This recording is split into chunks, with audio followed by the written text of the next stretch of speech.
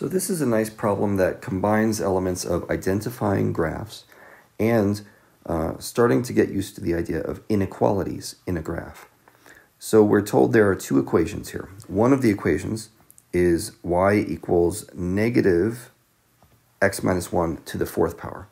And the other equation is y equals 1 minus x.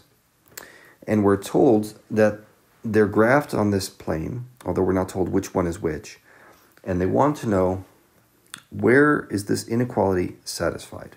Where is the first line less than the second line? So it would help if we could identify which line was which, wouldn't it? Well, let's talk about one of them. Y equals 1 minus x. You can see if you rearrange this, it doesn't take much work to put this in the form negative x plus 1, right? I just switched x and 1. And that shows me I have a y-intercept of 1 and a negative slope.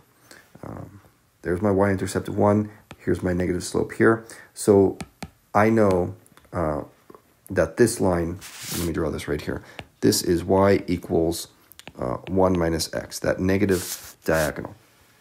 And that means that the line y equals negative x minus 1 to the fourth power is this strange upside down U shape, which perhaps you already knew how to graph a fourth power polynomial. That's fine, but it's not necessary to understand how to graph that one if you can identify the linear one right here.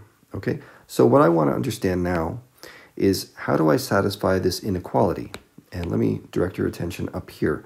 This is what I'm talking about. I need to know where the first line, the curvy one, negative x minus 1 to the fourth power, is less than 1 minus x. Where is that condition satisfied?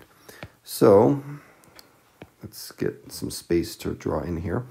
Here's what I'm saying. Where is the curvy one less than the straight one? Well, all this area that I'm shading in right here. Okay, this is all going to be true, out forever in that direction. And then you see it's not true in this stuff.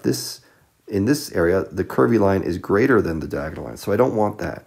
But then over here, looks like it's good again, because the curvy one is below the straight one. So now, where is this satisfied? For what values of x is this satisfied?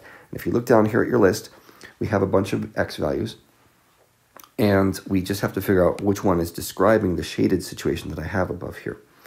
Well, it's certainly not between 0 and 1. Okay, that's the opposite of what we want. And x equals 1, x equals 2, that looks appealing. This one right here, that looks appealing because we see something happening at these points. But those are intersection points. It's not an inequality that I have right there. So it's appealing, but that's not what we want either. We want this one, the fourth down on this list. We want x less than 1, and we want x greater than 2. Those are the two regions that I'm talking about.